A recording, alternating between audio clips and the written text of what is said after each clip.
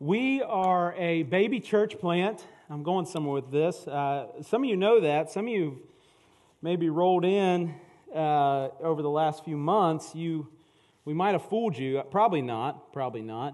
But obviously, we're a young church. We had our first publicly kind of advertised gathering, if you will, the first Sunday of 2022. So we're not even 2 years really kind of public. We did meet for over a year leading up to that and kind of slowly gathered a core team of people. But I say that to say this. When you're a young church, you look for partnerships. You look for people to partner with you. And we, by God's grace, have had that happen for us. There's those who partner with us in prayer. I hope you know that there are people praying for you today. They might not know your names or your faces, but they're praying for you today in this church. They're praying for Mercy Village Church throughout the week. There are those who partnered with us in prayer. Some of you have been partnered with us since day one or, day 60 or like from the earliest times. You chose to leave some churches with their blessing that knew what they were doing to be a part of a church that had no idea what it was doing and be a part of it as it grew up. And so there's people who partnered with us in that way too. Others of you have come along throughout the journey and have partnered with us here in ministry, and you serve alongside of us.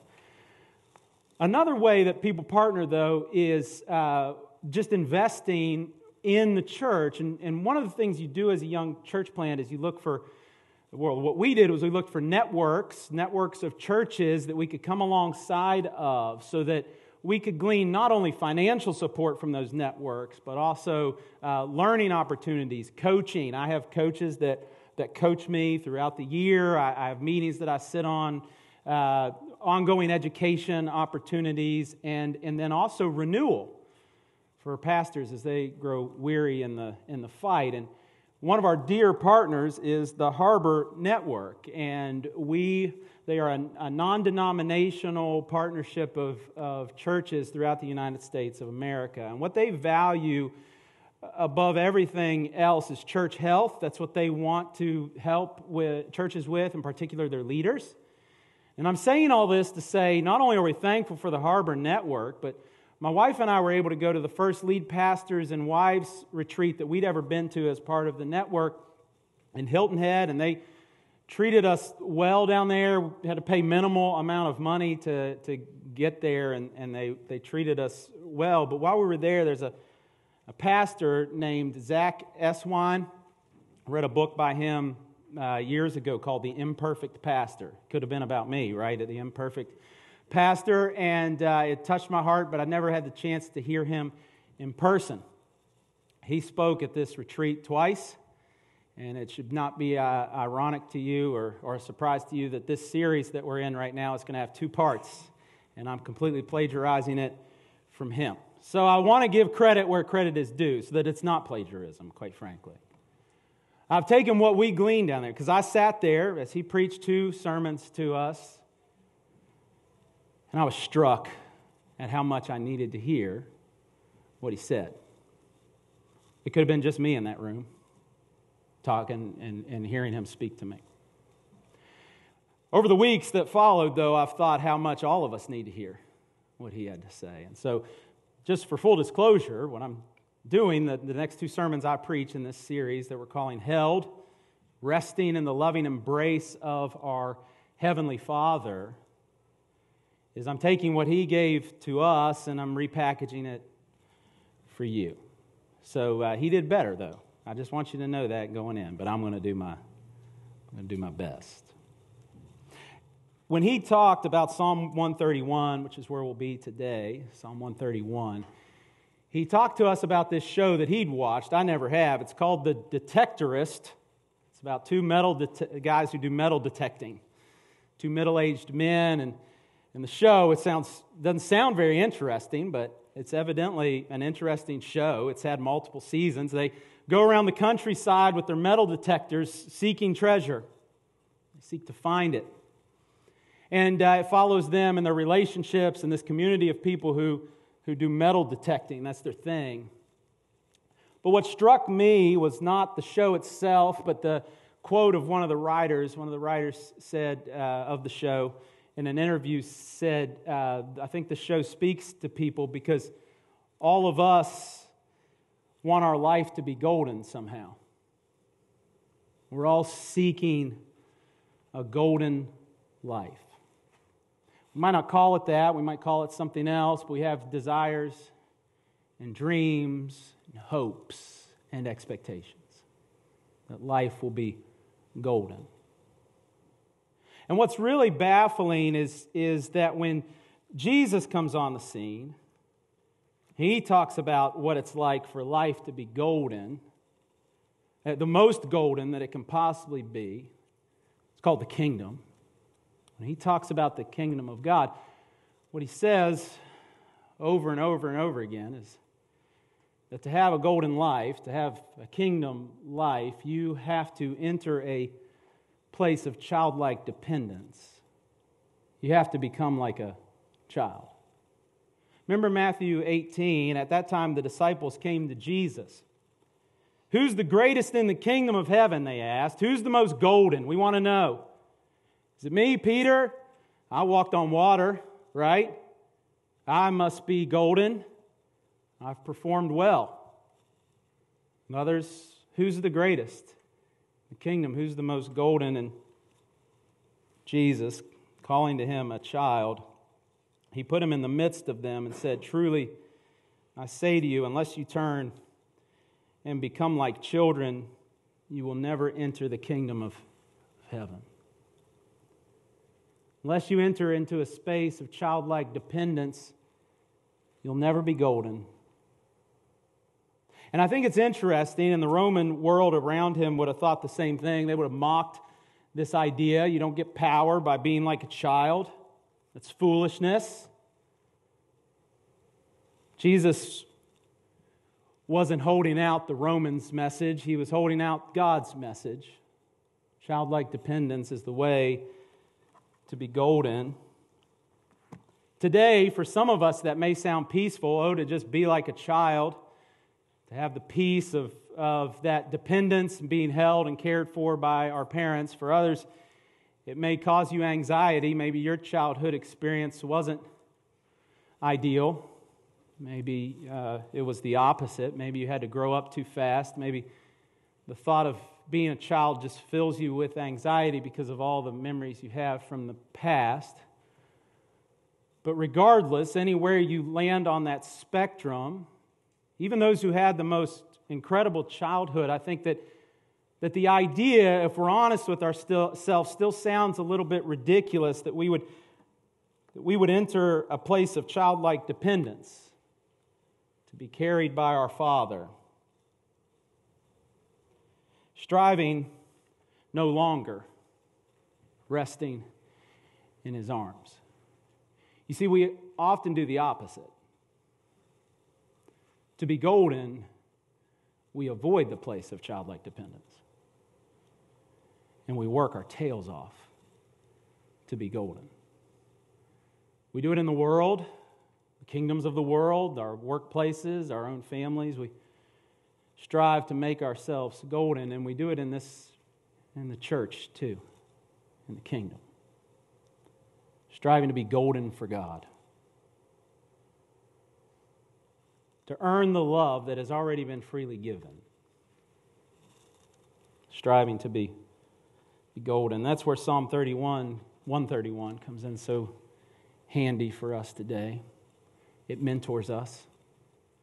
Before the Son of David, Jesus, ever took a child and put him in the midst of his disciples, David models being a child for us and mentors us and what it looks like to enter into a space of childlike dependence for the Lord as the only way to be golden, or better yet, as true children of God, to realize that we already are golden. That He sees us that way already. Every true child of God is held by the Father when we feel like it and when we don't. Our Father always gives us Himself, all that we need, So might we embrace childlike dependence before our Father. Father, today what we know not, please teach us. What we are not, please make us. And what we have not, please give us, in particular, a deep awareness for the true children of God in this room, that you are holding us right now, regardless of how golden we are by the world's standards, that we are beloved and we are held. In the name of Jesus we pray. Amen. Verse 1 of Psalm 131 reminds us, don't occupy yourself with being golden. Listen to what David says. He says, O Lord, my heart is not lifted up. My eyes are not raised too high. I do not occupy myself with things too great or too marvelous for me. That word occupy has to do with this idea of meddling in, making oneself busy with. He says, I will not meddle with or even entertain an inward conversation with these things. And the things that he says are being lifted up, having his eyes raised up, things that are great and marvelous. He says, I'm not going to even meddle with striving to be golden. That's what he says. As the world around me strives to make themselves golden, I will not. You see, for David, there were things outside of him that could have increased his status, could have increased his wealth, could have increased his power. He was the king of Israel, at the time a great nation. He had a lot, but he could have had more. He could have leveraged his power and increased his notoriety and increased his platform very easily. He had it there for him.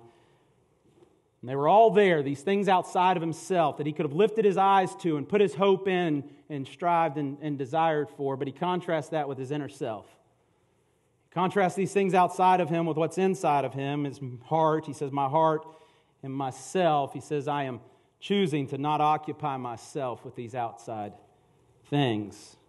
How strange for a king, a military ruler, to stand up before his nation and say, I'm not going to strive to be golden. I'm not going to strive for power. I'm not going to strive for control. I'm not going to occupy myself with these things. Imagine, right, in these presidential debates that are up and coming, we're going to have our fill of them over the next couple years. If the presidential candidate stood up there and said, you know what is the way? Childlikeness, humility, patience, peacefulness. You can't even fathom it. You can't. Not in our world. Imagine a 2023 American of any variety, including your own self and the people sitting up and down these rows saying that about their lives. Ooh, there's opportunity here. But for me to pursue that will mean I have to leave this childlike place of dependence on the Lord, and so I'm not going to do it. You imagine? It's not like us to do that. It's very, very strange. And David, though, he doesn't just say it. He writes a song about it. And you know this about the Psalms maybe. The entire nation of Israel is going to sing this together. They're going to gather and they're going to sing as a nation that being like a child, soldiers will sing this, kings will sing this, princes will sing this, that being like a child is the way to be golden. That's what they'll sing about. We have objections already maybe forming in our own minds about this. The first is just why? Like, David, why? You could have more, David. You could have more. Better yet, you're God's chosen one. You could have more for God. We'll justify that in our lives, won't we? You have more for the kingdom. Live the momentum, David. You only live once.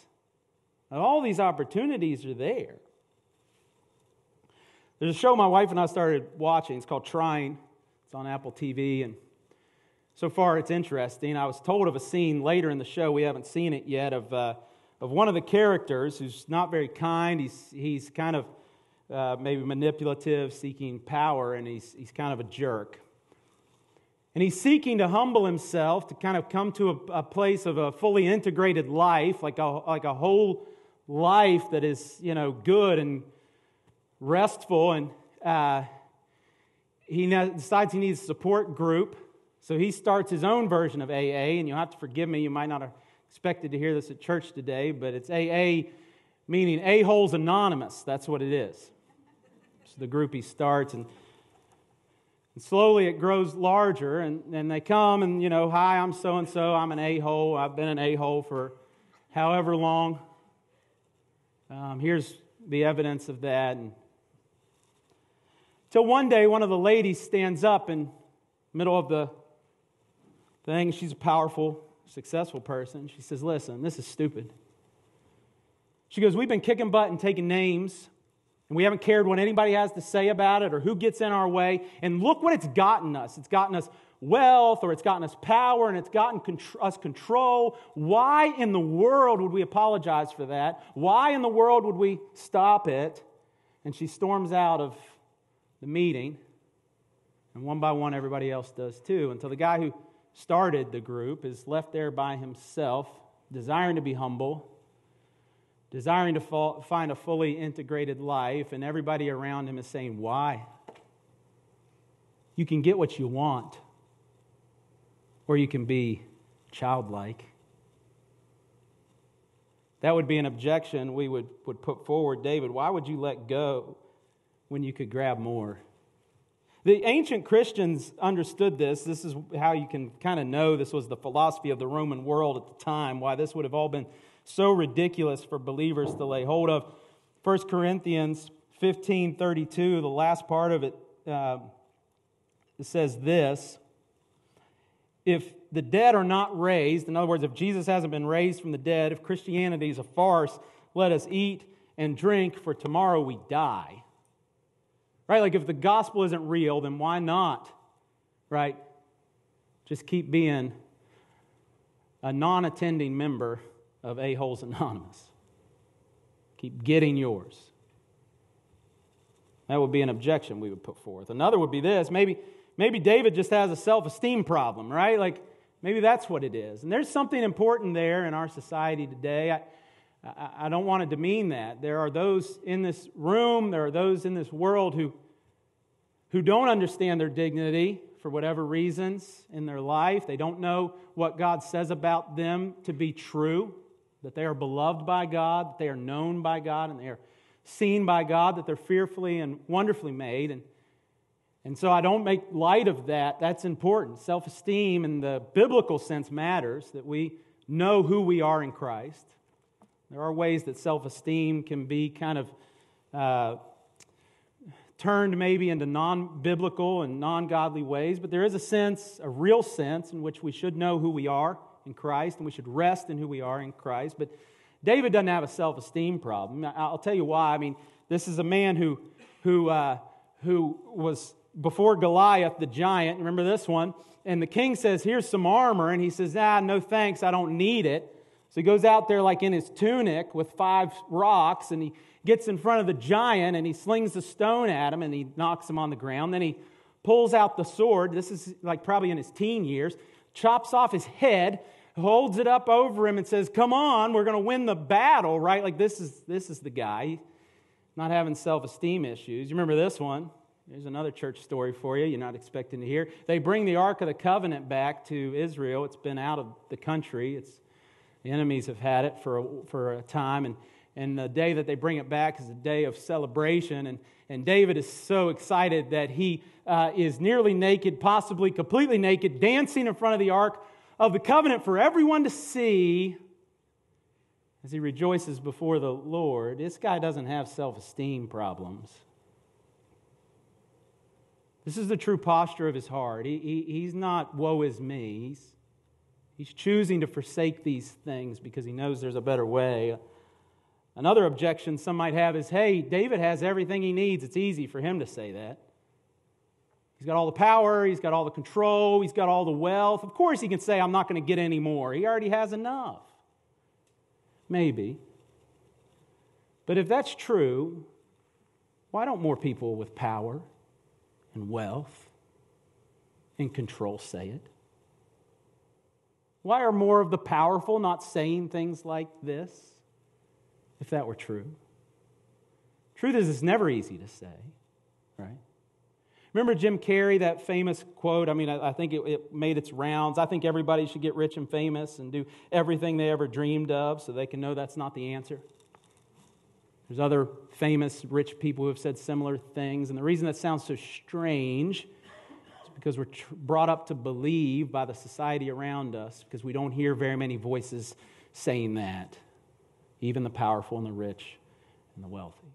We could go on with our objections, but the truth of the matter is David had no reason or no reason in this world to talk like he does in verse 1, but he chooses to. So why? Why risk it?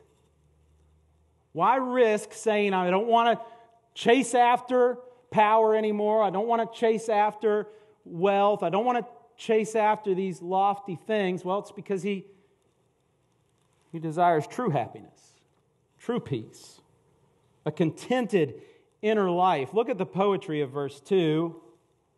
Don't occupy yourself with being gold in verse 1. Verse 2 says, occupy yourself with being a child. He says, but I have calmed and quieted my soul.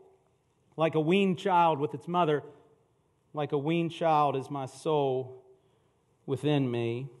He says it twice, the weaned child.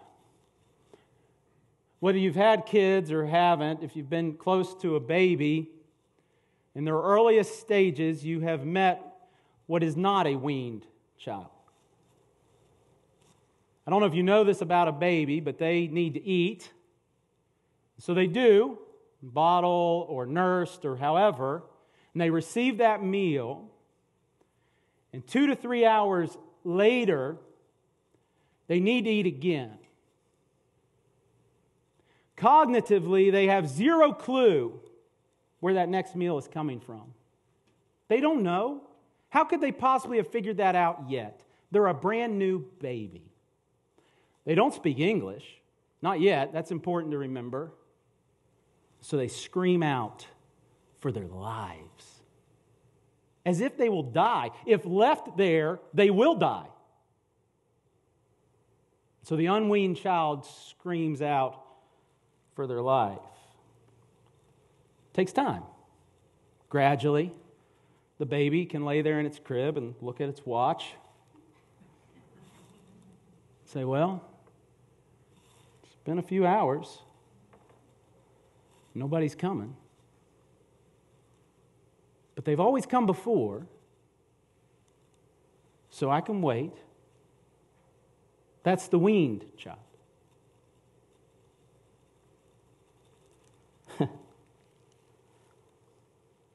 David's learning to be peaceful and content. David's learning that the presence of his Father is enough. David's learning that the provision of his Father is enough, even when it doesn't feel like it. Like a weaned child. He applies the image of a baby to himself. The king of the nation, the military ruler, compares himself to a baby. Would you want to follow a leader like that? It's worth asking. Who values humility more than power? Who values childlikeness more than control?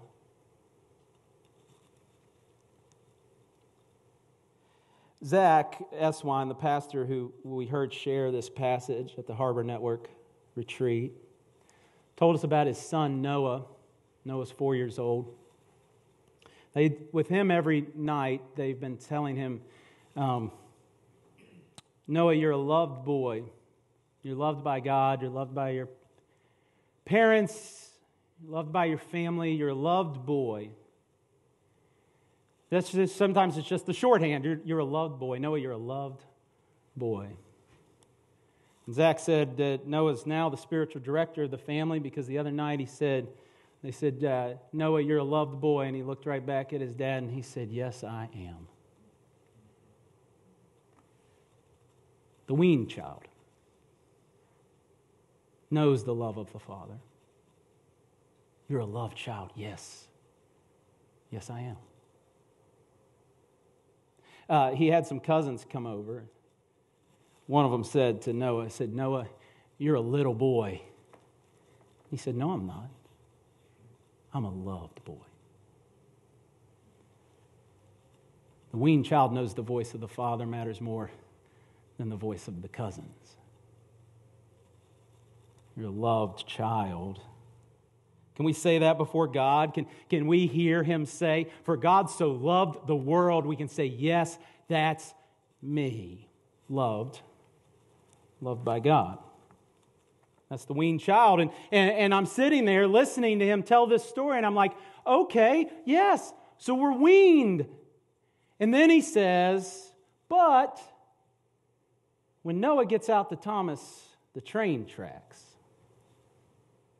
4 years old, he's weaned when it comes to milk and food. But when Thomas the train is there, going around on the tracks and the tracks break, or Noah's trying to put the tracks together and he can't, Noah's not weaned there. He still cries out, screams. Who's going to fix these tracks? It's like he's not weaned when it comes to the broken tracks. Let the hearer understand, right? Have you stood before the broken tracks in your life before? You were weaned, you know that you're loved, but then the marriage derails.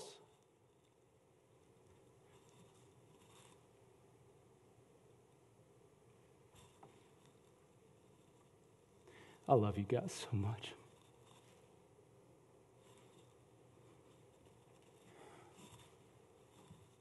The diagnosis comes. The opportunity you thought was there for the taking dissolves in front of you. The pain that you wish would heal, or the anxiety that you wish would go away just keeps pounding away at you, and you stand there in front of the fractured tracks.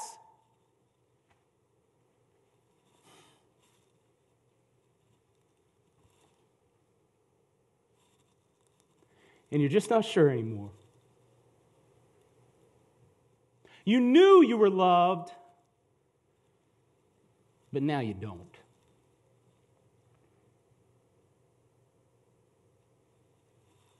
We've all stood before the broken tracks. Maybe you're standing in front of them right now.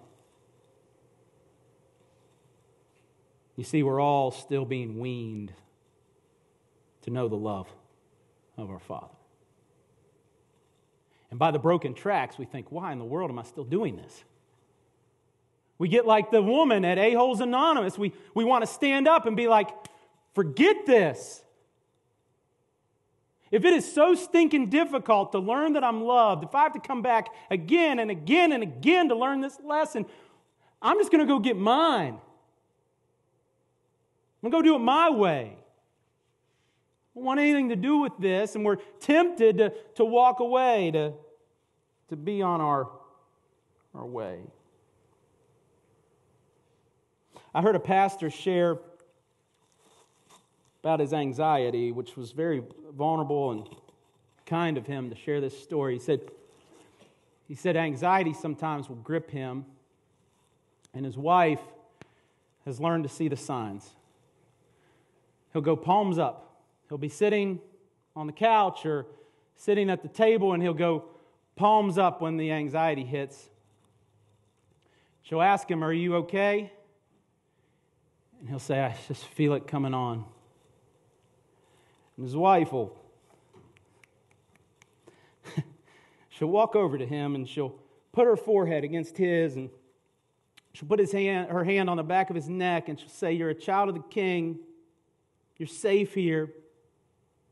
You're loved." That's what David does in verse 3.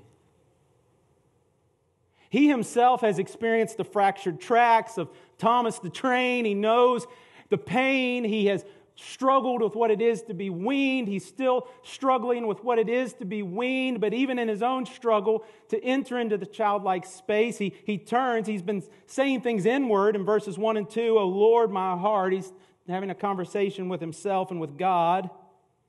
Now he says, "O Israel." He turns outward, "O Israel, hope in the Lord from this time forth and forevermore." David goes forehead to forehead with the people of God. He puts his hand on the back of their neck. He enters into that barren place.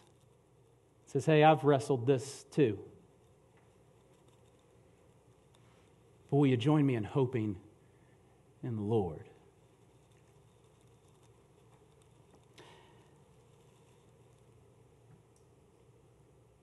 Remember the broken Thomas, the train tracks, the little Noah?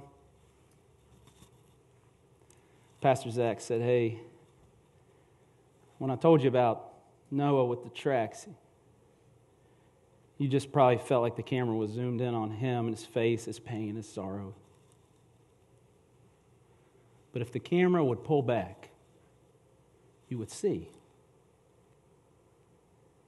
He's sitting in his father's lap the whole time. Hey."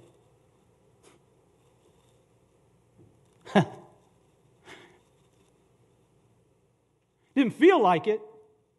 Didn't change the reality. He didn't feel held. He felt his world collapsing around him. He was held the whole time. We could take notes. Noah has learned recently that the tracks broke, and Noah started to cry, and then he said, "It's okay. We can fix it." He's learning to be weaned.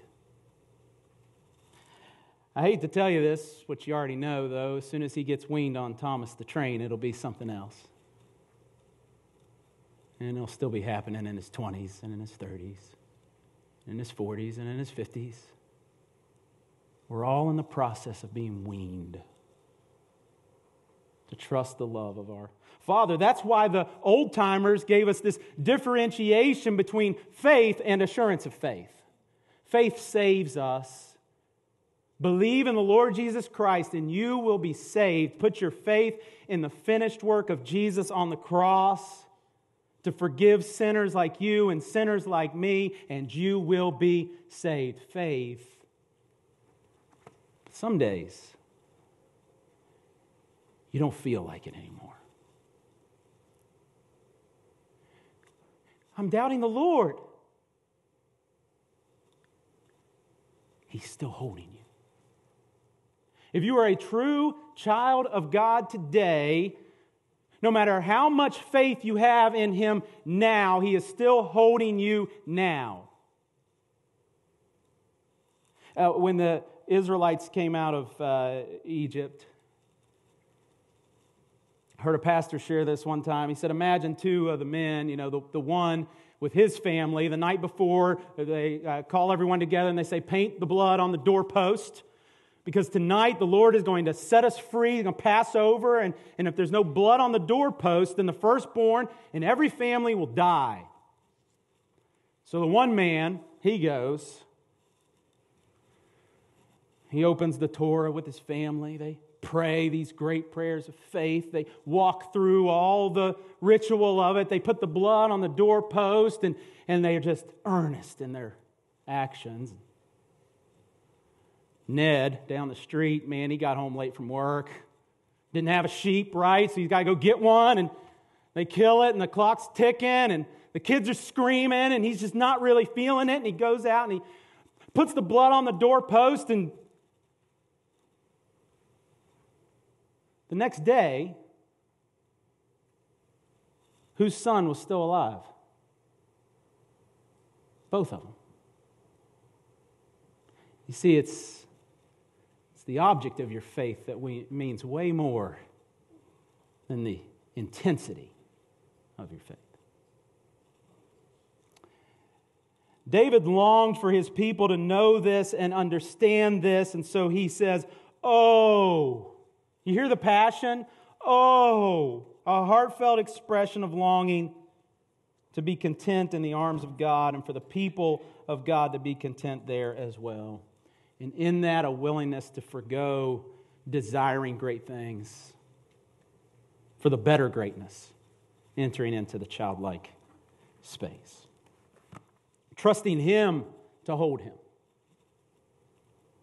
Reminding him of who he already is. Golden.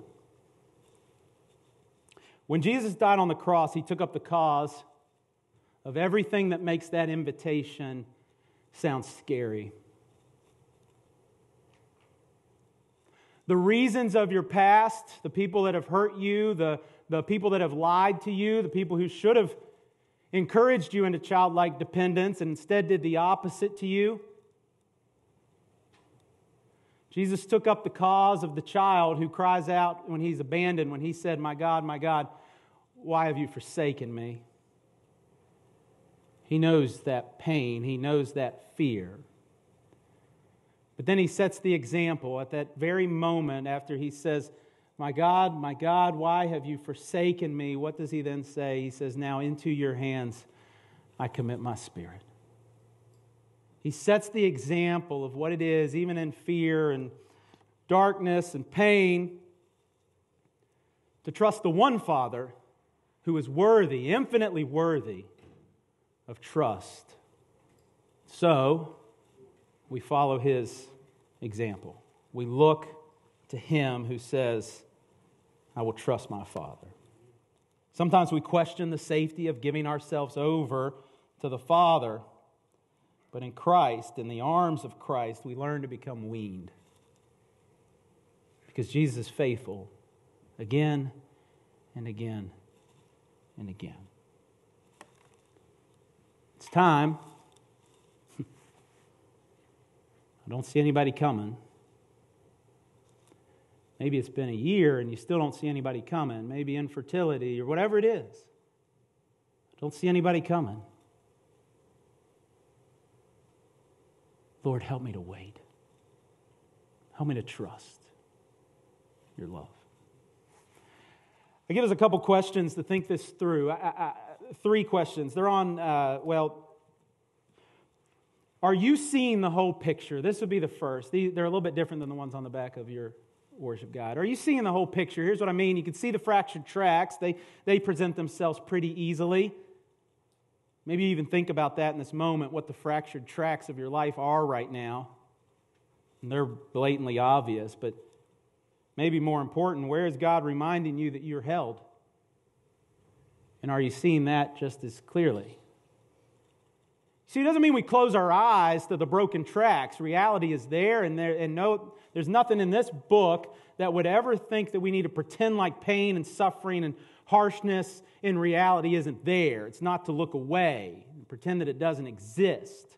But the call of Scripture is to be able to also hold on to the realities of the promises of God, that even in the midst of the pain, you're held. Sometimes we can see the broken tracks, and it makes sense that we can. But we struggle to see the reminders that we are held. Are you seeing the whole picture? What are the ways recently, small or large, that you've seen from God that you're held? 2, how can you enter into that space of childlike dependence this week? How can you choose it this week? What can you say no to this week? What pursuits are distracting you into further attachment disorder between you and your Father?